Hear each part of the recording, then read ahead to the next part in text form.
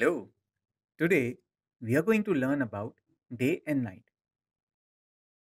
You all know that each day has 24 hours.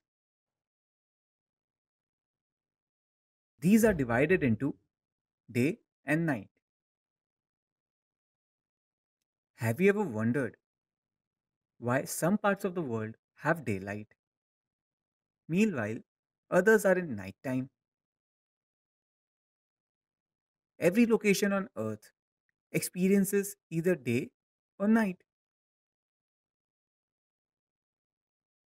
I will tell you about it. Here you can see our planet Earth and the sun. We get day and night because the Earth rotates on an imaginary line called its axis, and different parts of the planet are facing towards the Sun.